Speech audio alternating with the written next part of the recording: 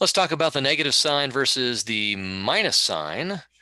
Here's a couple problems I want to do with you.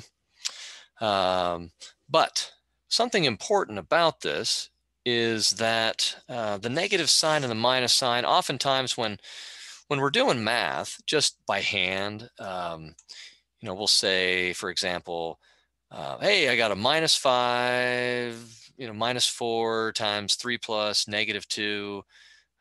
Subtract 8. Now, I don't know if you noticed, but there's a -5 here. I called it a -5. You and I both know what that means. Technically, it's wrong to say that, but it's okay. I called this a -2. In both cases, they're both negative. They both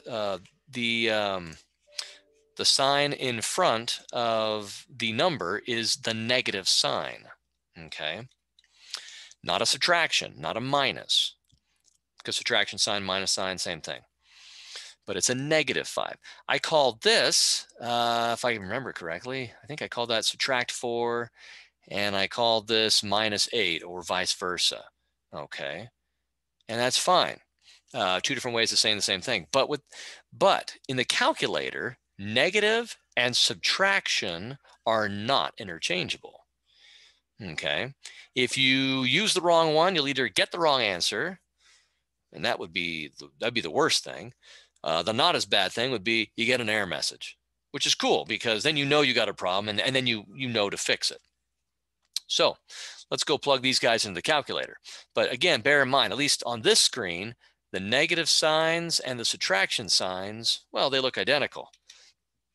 On the calculator, they don't look identical, which is nice. Unfortunately, they look nearly identical.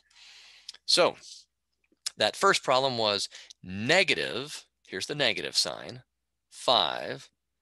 Then it was -4. So here's the minus sign. So the 4 basic operations are here. Negative is not a basic operation. It's not even an operation. And then we go to the parentheses right above the number 8 and do 3 plus parenthesis. And then inside of that other parentheses, is it -2 or -2? Well, it's -2. It wouldn't make sense to put subtract 2 there. Okay. If I put a minus sign there, then I'm saying parentheses -2. Well, that doesn't even make any sense. So that's why it had to be that way. This one has to be a negative as well because there's nothing before this symbol. There's nothing over here to say like 7 minus 5. So it would not make sense to put a negative there. Okay. So that's kind of the idea there. And we get that. The second one was 6. And I can do the times sign, or I can just say, in this case, just parentheses -7. Again, this has to be a negative. It cannot be subtraction because the symbol coming directly before it is not a number. And then -3/4.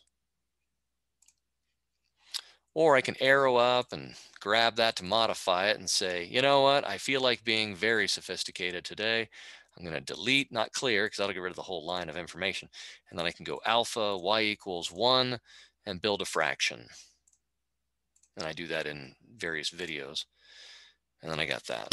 And then you can, using the other video and slideshow about converting this to a mixed number or a decimal or whatever, you can do that. But the point on this video is that the negative sign and the subtraction sign are not the same thing. And they look a little different, not much. The negative sign is 1 pixel higher than the subtraction, and the subtraction sign is a little longer. So if you get an error message or things aren't working out quite right, that's one thing to check. Okay, make sure all my negatives really are negatives and all my subtractions really are subtractions. But that's how it's done. And so long, folks.